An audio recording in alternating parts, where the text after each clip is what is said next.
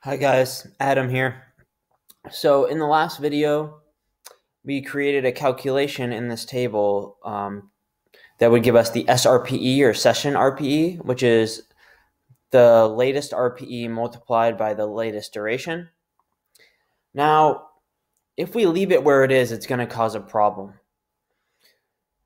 And that's because we set up our sheet in a way where when we update it, it's expecting columns to be in a certain order and they have specific contents within them.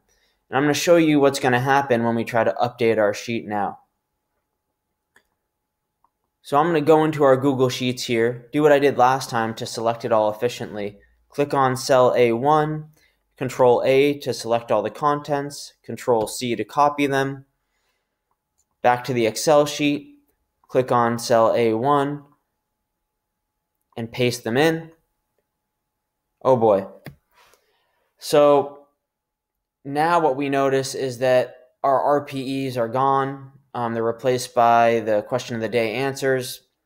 That's a problem because if we had a visualization or data that was looking at the SRPEs, when we look at those visualizations or that data, it's not going to work. It's going to be all messed up. So the way that we deal with this, and this is a general rule, sorry, I'm just going to undo a couple things here. That's Control Z. So whenever you do a calculation in a table, you always move it to the end or after all of the data that you're continuously updating. So the first thing that I do when I create a calculation is that I color code the column header a different color so that I know. Okay, SRP is a calculation. I know that. It's different from the color of everything else. Now what I'm going to do is if I click on the column header and go down a little bit, you're going to see these arrows pointing in each direction. And you're going to click and hold, and now we're going to drag it over to the end. And you don't want to go up or down. That's going to screw things up. Make sure that it's in the same row that it began in, and I'm going to do that. Great. So now I'm going to do the same thing again. Come here, Control A, Control C, come in here, right click, paste it. All right. Nothing happened to my SRPE column. The data stays good.